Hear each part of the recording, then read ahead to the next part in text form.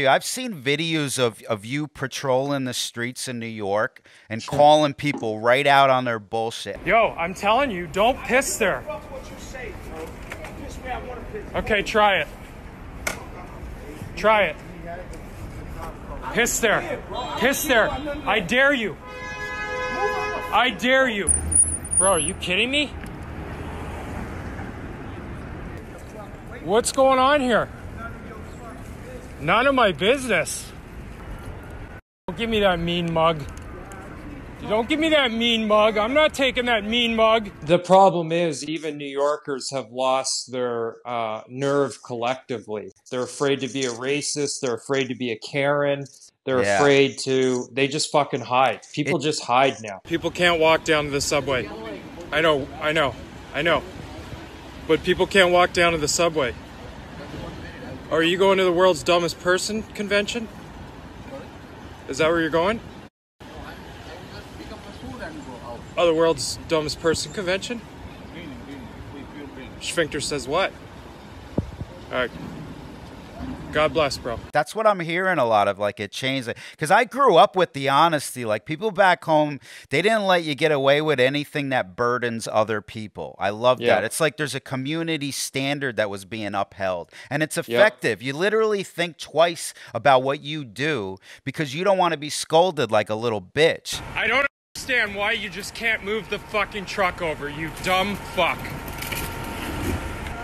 You're just ignorant, too. Come over to your house, I'm gonna take a shit on your lawn. So now these fucking kids on BMX bikes or those big wheelers, there's just mobs of kids. They drive through the city, they're jumping on people's windshields. I saw that actually.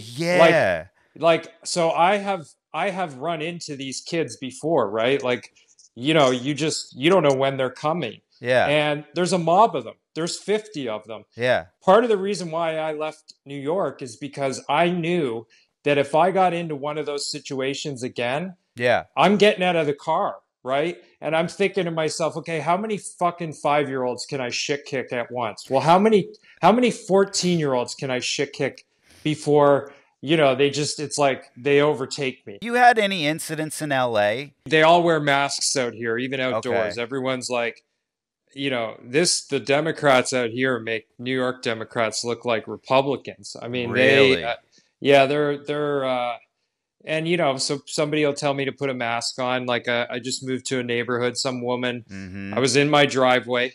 I was cleaning the driveway. Okay. She's walking past me on the street. Yeah. And she shoots her mouth off asking me, I guess nobody wears masks anymore. Yeah. And like, so first of all, I'm in my driveway. Okay. Yeah. Yeah. So I said, lady, listen, this is how we're going to do this. I'm new to the neighborhood. Right. You just introduced me.